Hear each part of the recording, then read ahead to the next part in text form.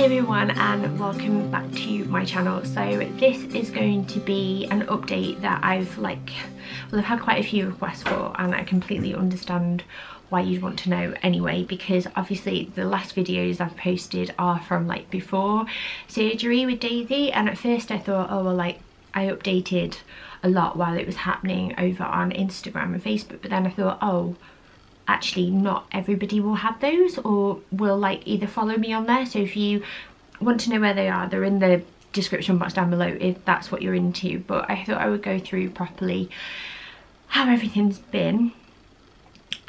Now I want to start off by saying that Daisy is absolutely fine and we are home now, and healing, like recovery, seems to be going really well, and as far as I know her repair was a success. We don't see any holes in her palate at the moment, so fingers crossed it stays that way.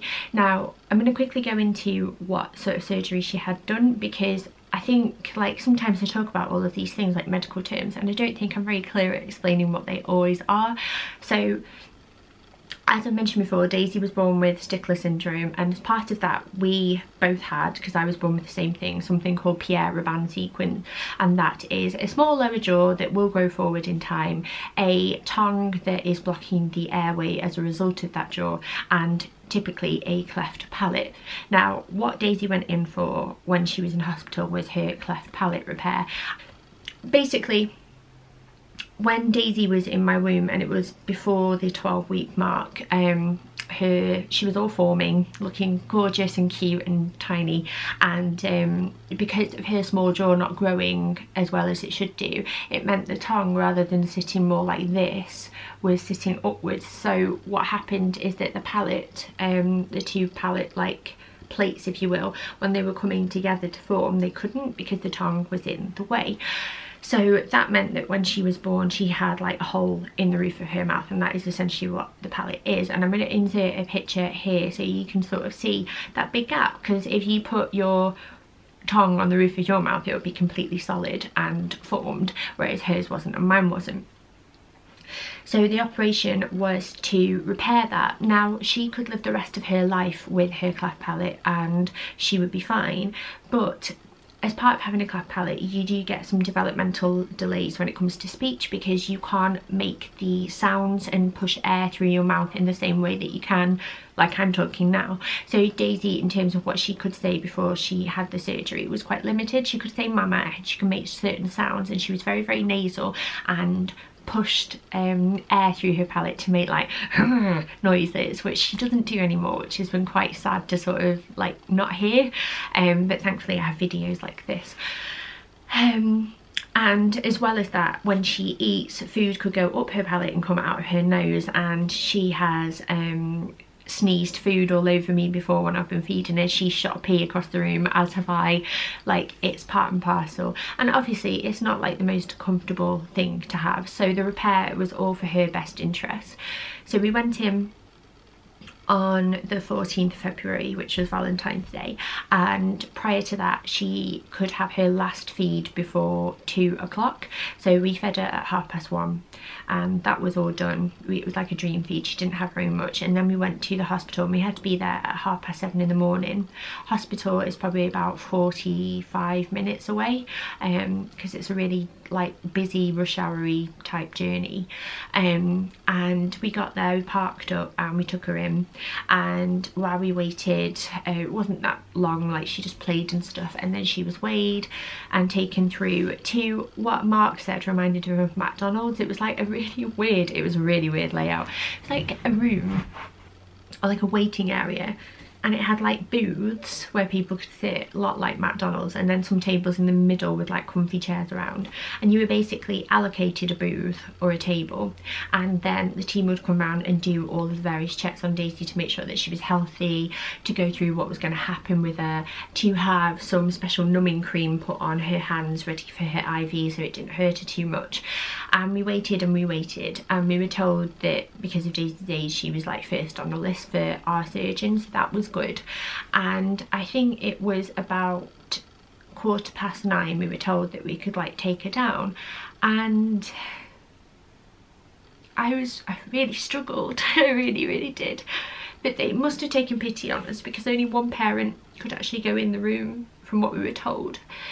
But when they saw us, they were like, it's fine, both of you could come in. So Mark held Daisy, and he held her like this with her arm like wrapped around his back, but that was the arm, like the hand where they were putting in the IV. And while that was happening, I was like making her laugh and kissing her and tickling her toes and pretending to eat her feet. I remember doing that, and she went off quite easily. It was quite hard to see her go under because she was very floppy and lifeless looking, and that was quite difficult.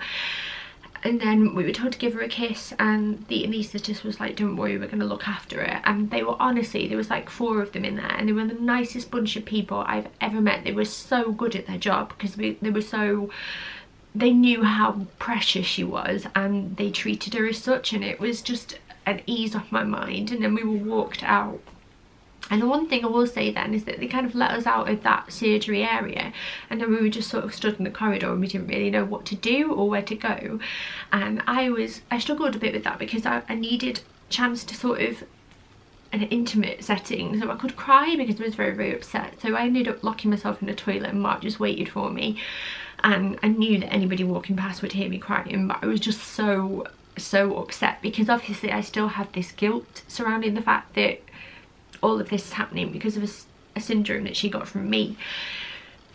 But we were encouraged after we found our way back. We could leave all of our things while there was a bed getting prepared for her, and we were encouraged to go for a walk, and we got some fresh air and we got something to eat because we were told that it would be unlikely that we'd get a chance to sort of leave her after that because she'd be very upset when she came round. And in the end we were able to, like, we came back after we like got it out of our system, and I'd calmed down a bit by then, but it was just that sort of fidgety wait, like, you know, when you like fidget, and I pick the cuticles on my nails and I bite my lip, and I had like a really raw lip by the time she was out. And then we were by her bed. We'd been given a bed initially that was in a really dark ward that was very busy. Well, it was like the same ward, but they had different like rooms, if that makes sense, like 4 to a room. And then we got moved into another room which was much brighter and lighter, had a window, much airier, and immediately I felt much better about that. And there were only 2 of us in there at the time, so that was good.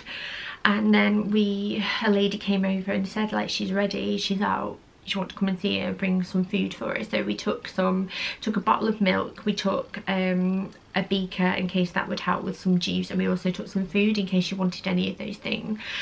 And we went into the recovery area, and it was so hard to see because she was already really swollen in the face, and like there was blood obviously, and she was being cradled by this other woman, and she just couldn't get her to settle. And the anaesthetist said like she nearly knocked him out because she's a feisty girl, is our day.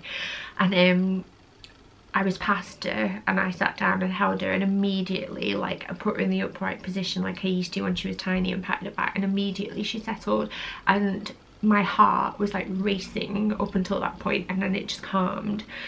We sat with her in recovery for a little while. We were told, and we noticed that she didn't have the nasopharyngeal tube down her nose to help support her airway while she was swollen. So that was a real big surprise because we were half expecting that, and we were told that her airway was fine, that her intubation grade from being a grade 3 to 4 I think it was now a grade 1. So her chin had grown enough, and that was a big success for us because when Daisy was first born, she had an endoscopy, I think it's called, or an endoscope done at Manchester, and they came out and said she was a grade 3 to 4 to intubate, and her airway was very narrow, and they thought that just in case we should have a tracheostomy, and we thought that, and we got a second opinion at Alder Hay. So to see her, you know, it was about 9 months down the line at grade 1, she never would have needed that trachea, and it was a huge moment for us where we were like, a small victory for trusting our gut. And then basically we were taken back to the ward. She was in her bed for a bit, like I was holding her, Mark was holding her, we were trying to settle her. Everything seemed fine apart from the fact that she wouldn't eat really or drink, but that was normal. And I noticed that she didn't seem to be able to swallow, and she wasn't swallowing at all. So anything you put in her mouth, she'd try and like dip her head back to drink it. So it was suggested that she go on an IV, which is normal in a lot of babies. And I'm fast forwarding through this bit because it's not really the main bit. And that night Mark was sent home. He wasn't allowed to stay on the ward, which was heartbreaking because I knew it was going to be a stressful night. And basically what happened is that Daisy would not settle. She screamed the entire night long. She wouldn't rest. Every time she tried to go to sleep, she would wake her up with this noise, wake herself up with this noise that she was making. At first I thought it might be a snore, but she was going like that, and the noise was horrible, and it would happen with every breath, and then she'd move and try and reposition herself. I was really concerned, and I asked for help so many times that night, but she was attached to monitors, so I could only walk so far, and I couldn't get to the nurses, and I couldn't put her down, so a lot of the time I just have to wait for them or shout them, and I was so stressed. Her SATs levels in terms of her oxygen saturation in her blood were fine. So everyone was quite confused. They rang the surgeon at 5 o'clock in the morning. She was like, well, if her SATs are fine, then she's fine. It would probably just be the swelling and snoring that's waking her up. But I wasn't convinced, and we were told that we'd probably go home that day, and I was like, okay, maybe this is just me like being overprotective, maybe this is normal. But when she was checked to go home, I don't know if they were plastic surgeons like the one that did her repair, or they were ear, nose and throat, so like I'm not really sure who they were, but they came, they checked her over, and then that was when things went really bad. And what they decided was that Daisy was obstructing in her sleep, and by that point she was exhausted, she hadn't eaten anything properly, she was in a lot of pain, and she was sat on Mark's knee like dropping asleep, like really drowsy, and I was very frightened. And it was then decided that immediately she had to have an NPA, nasopharyngeal airway, fitted down her nose. We needed a cleft person there straight away, but our cleft nurse was in the Isle of Man doing a transfer for another baby, so we couldn't get her, so we got another one that we have met before who's lovely, and they got the MPA ready and they tried to fit it and they couldn't, and I think it was all very stressful, and the cleft nurse herself was very stressed, and she was like, do you want to do it? Because I used to do it all the time when Daisy was at home, and I did it immediately and it went in, and I was so relieved. But then like it just, the shock of it really, like I wasn't prepared for that happening, but I did it in that moment because I wanted my baby to be okay. But it was very hard to go back to that time where I used to do it all the time. I had a lot of flashbacks, and I did it, and my hands, like I've never, like they were shaking, and then I just burst into tears, and the cleft nurse grabbed my hands and she was like, are you okay? She was like, you're amazing, it's all right, she's gonna be fine. And then Mark just held me, and they were like taping her down and sorting her out and making sure that she was okay. And then she was transferred to high dependency, but all of this was happening on a public ward, so they could hear me crying, they could hear all the fuss and the upset, and it was very traumatic, it really was. And we got to high dependency, and we were told she would probably have to stay there until the weekend with the MPA in, unless she pulled it out, and then they would see how she does for a short while. So in the days that followed, it did block up with blood initially, so we took it out, and then it needed to go back in, so I fitted another one, and then it was just waiting, and we spent a lot of time waiting for her first to recover. She was very quiet, she was very drowsy, she was very upset, she just wasn't herself, and I was so worried about her. I was thinking, like, is she ever going to breathe again? Is she ever going to be okay? Like, do we have to have an MPA forever? We didn't know. And she just wasn't getting better really, like without it she was still obstructing. And then they said, right, we're going to leave it in until Sunday then. So this was like 5 days later, like we got in early on Tuesday morning, and they said, right, on Sunday night, Sunday we'd take it out in the morning, and Sunday night we'll do a sleep study, and if she passes sleep study then she can go home on Monday. And that was the longest night of mine and Mark's life, the longest night. Like, we had to try and get to sleep for starters, which was difficult when your baby's in pain and in a strange place, and we didn't really sleep much at all. I certainly didn't. And that morning they were waiting for the ENT team to come and assess her sleep study, and it turned out she did pass, but they would like to redo it from home in a couple of weeks time, so we need to go and get the equipment, set her up and set that off, so they can just double check, like, have things progressed and are they still okay. And we were able, with the urgence of our cleft nurse, to get home before the morning was out, and it was, at the time we were very optimistic and we were like, oh, she'd done it, fantastic. We got in the car and we went to Ronald McDonald House where we were staying, and honestly, if you give any money anywhere this year, if you donate to charity, please consider Cleft Lip and Palate Association, and please consider the Ronald McDonald House, because both of those charities, Clapper have given us so much support and information, and Ronald McDonald House enabled us to spend small quiet moments as a family together in a time of our lives that was so difficult, and I cannot explain how much we needed that. We couldn't go home because it was so far away, and she needed us. We didn't feel comfortable leaving her for 1 second. There was always one of us with her, and it was really hard. And I'm trying very hard not to get like super emotional, because I want this to be like factual as well. She is home now.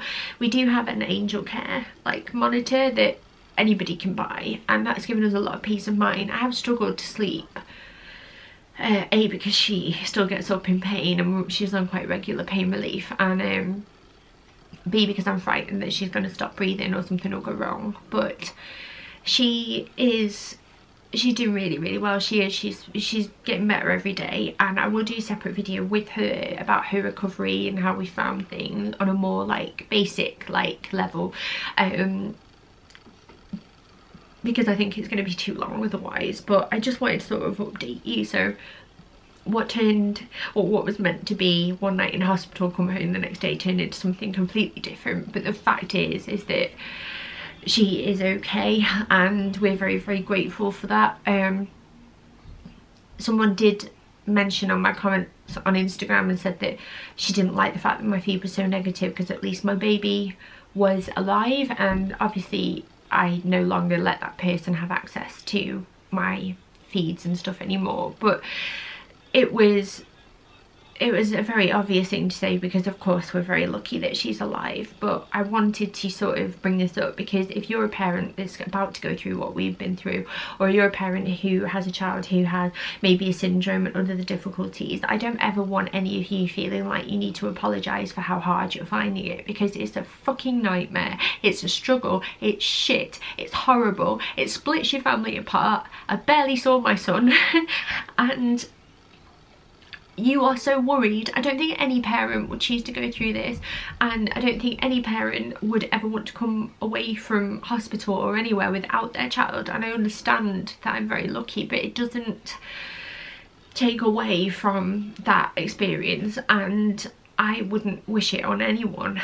But she's okay, and that is what matters, and we're going to be fine, and we are going to move on from all of this. But I just wanted to do this update because I feel like I need to get this sort of done, and then I can sort of move on from it, and I can go, hopefully put this behind us and go on with life, like with this being a tough chapter rather than something that has repeatedly come back to haunt me. I'm so proud of our daughter, and I'm so grateful to all of you for every single message of support, and the letters and the comments and the private messages and the presents and the gifts and everything that anyone has done. Like, you do not know how needed that was, and this is a big thank you as well. Thank you so much for watching, and I will see you soon. Bye.